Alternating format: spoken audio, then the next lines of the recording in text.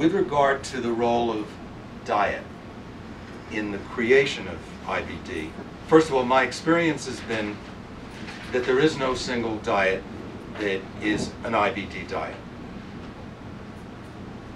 As a group, patients with Crohn's disease tend to respond differently to diet than patients with ulcerative colitis, but within each group there are huge individual differences, so that one patient with Crohn's might respond very differently from the next.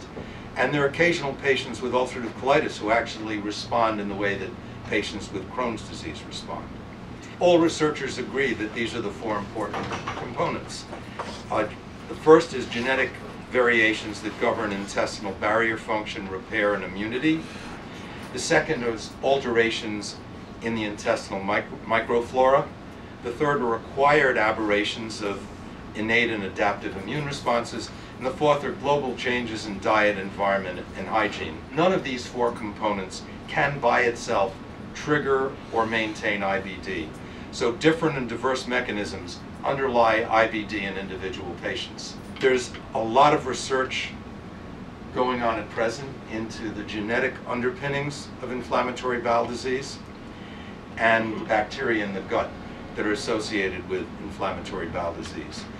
There's a study that came out of this center, and I've seen other studies that suggest that the changes in microflora are largely the result of inflammation rather than the primary cause, although there are changes that may contribute to perpetuation of inflammation. At present, Crohn's disease has more genes associated with it than any other disorder that's being studied. Now, in this fairly recent study, which was very detailed, there were 163 genetic loci associated with IBD. 30 genes were specific for Crohn's disease, 23 for ulcerative colitis, and 110 for both. These genes regulated innate and adaptive immune responses, microbial pattern recognition receptors. It's the ability of immune cells to recognize types of microbes as pathogens rather than friends. Autophagy, it's a kind of cellular housekeeping. The differentiation of Th17 cells, which are involved in promoting inflammation, secondary immune responses, and the integrity of the epithelial barrier. And the breakdown of that integrity leads to this phenomenon popularly called leaky gut. A few years ago, gastroenterologists routinely said, well, there is no such thing as a leaky gut. I don't think anybody believes that anymore. There clearly is. It's a result of inflammation, and it's a very complex phenomenon.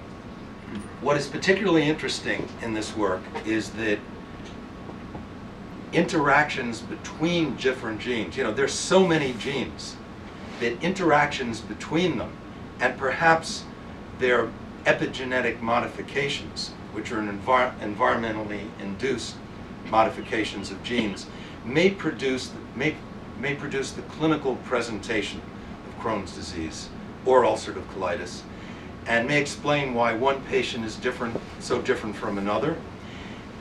There are some researchers who think this may explain why some people have specific food intolerances that others don't have. With regard to diet, researchers are looking for dietary influences that predispose to IBD, that are not the result of it. There have been a number of studies done. The problem is, it's a little hard to know when you're doing a retrospective analysis of somebody's diet. When did they actually get IBD?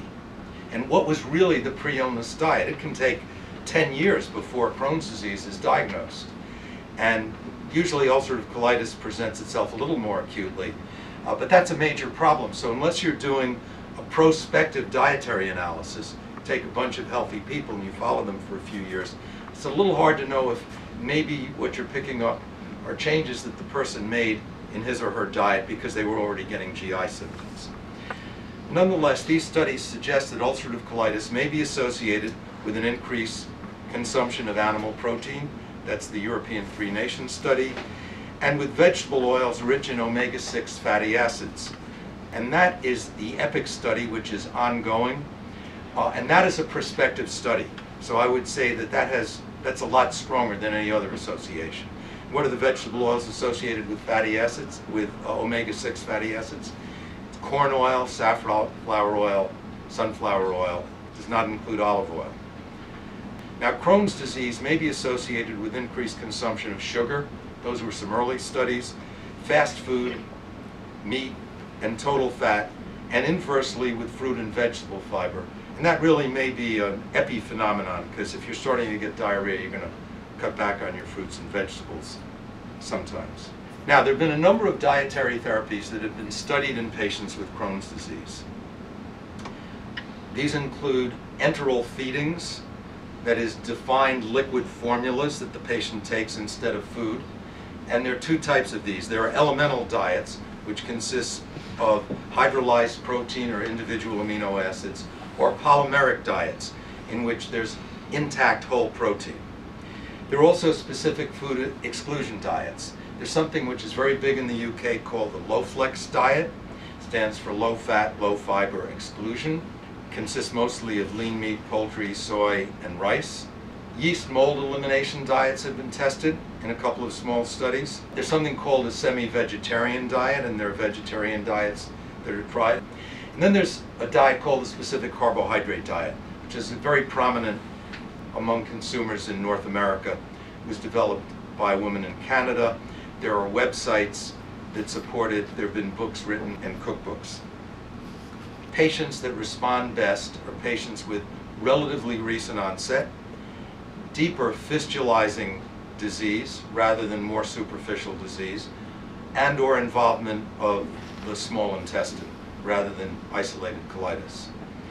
They improve nutritional status, but they also have direct anti-mucosal, anti-inflammatory effects. They're equally as effective in adults as in children, although they're mostly used in children because they allow children to avoid the use of steroids. The polymeric formulas with intact protein work as well as the elemental formulas. And no one's been exactly able to figure out why that is, because originally the work was done with the elemental formulas, and the thought was, well, we're going to rest the bowel. You won't have to digest this food because it's pre-digested. Turns out that that's not the reason that these work. People who are on these diets have a reduction in an inflammatory marker called vascular endothelial growth factor, VEGF. They have an increase in an anti-inflammatory cytokine called TGF-beta that plays a role in healing in Crohn's disease. However, when the diet is stopped, the relapse rate is at least 60% after discontinuation. So they're difficult for people to follow, and much of the time they don't produce anything except a remission while the person is on the enteral feeding. It's been shown that fat may influence the effects of enteral feedings. Most of the formulas that are successful are low in total fat content.